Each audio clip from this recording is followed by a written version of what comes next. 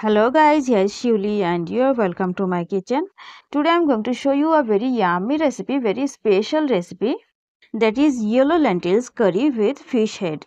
It's so much delicious with especially boiled rice and it's so easy to make. So guys, let's see how to make it. I'm taking half cup of moong dal. Moong dal means yellow lentils, and now we need to roast it. Don't wash the lentils at the beginning of the recipe. At first we need to roast it and after that we'll wash it.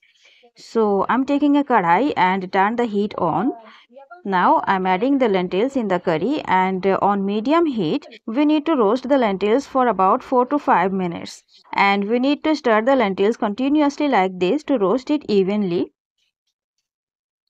After about 4 to 5 minutes a nice aroma will come and the color will change a little, and now it's done. I'm taking it out in a plate, and after that we need to wash the lentils. Let the lentils cool down a little and after that wash them properly. And here I washed the lentils for 2 times very clearly, and here we have a fish head, and here it is. It's a rohu fish head. So we are going to make a delicious curry with moong dal and fish head. It's a so much delicious recipe, so don't forget to try this recipe when you get a fish head. So let's go for the main process. I'm doing the whole process in a pressure cooker. So here I turn the heat on and put a pressure cooker on the heater. I'm adding some cooking oil in the cooker, and now we need to let the oil heat well, and after that I'm adding some cumin seeds. Half teaspoon of cumin seeds I'm adding, and 2 to 3 bay leaves torn, and about half teaspoon of mustard seeds as well. After all the whole spices crackled well, we need to add some finely chopped garlic.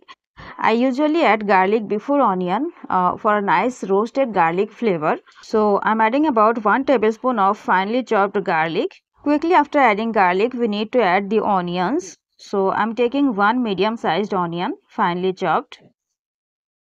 We need to wait for some time until the color of the onions are light brown, and now it's done. Now I'm going to add the tomatoes and the green chilies. I'm taking 1 medium sized tomato finely chopped and some green chilies according to taste, and you may add some red chili powder if you like, but I'm not going to use that.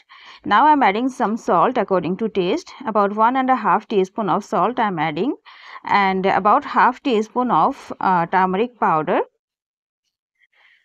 I'm mixing a little, and now we need to wait for some time until the tomatoes are nicely soft.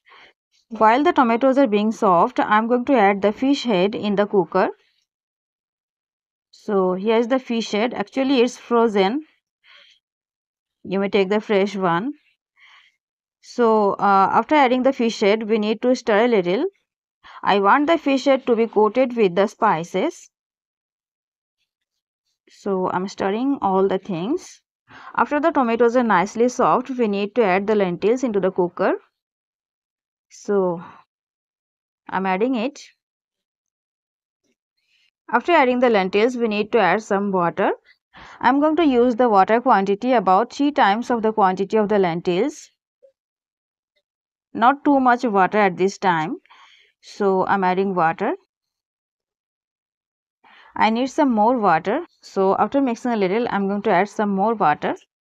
In total, the water is about 3 times of the quantity of the lentils, and after that I'm covering the lid of the pressure cooker.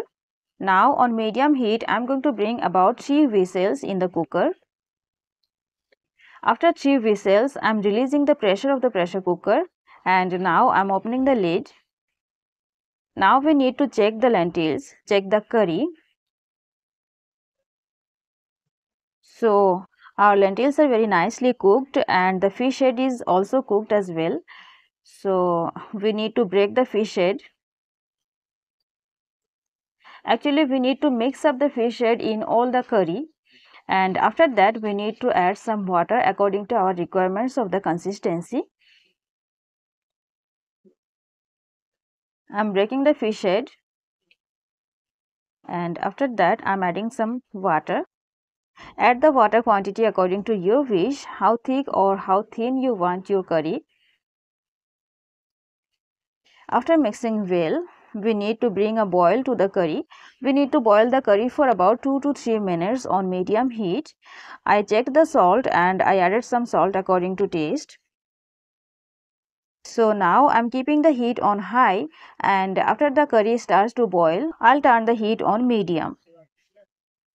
So guys, after boiling for about 2 to 3 minutes on medium heat, our curry will be done. And at the end of this recipe, you may use some fresh coriander leaves if you like. But actually I didn't have them, so I'm skipping them. So guys, our curry is almost ready. This curry is so much delicious with especially boiled rice. So serve this curry hot with boiled rice. Everyone will praise you. So guys, try this simple recipe at home and don't forget to share your experience with me. Thank you so much for watching. Hope to meet you in the next video.